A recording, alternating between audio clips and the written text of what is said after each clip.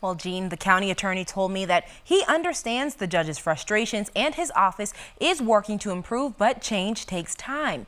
The case against the Hillsborough County Attorney's Office has been ongoing since the beginning of this year.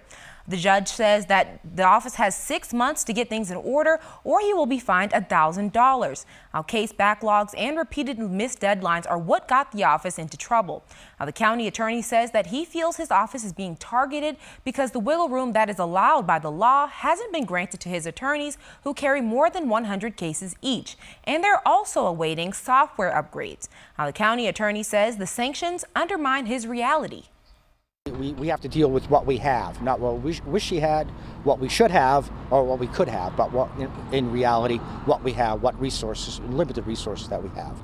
And the effect of the judge's order is that it really seeks, the net effect is to demoralize and destabilize and potentially defund our office. We have limited resources and we have a large budget, fairly large budget, but what is it? This time it's $1,000. What's the next time? 10,000, 100,000?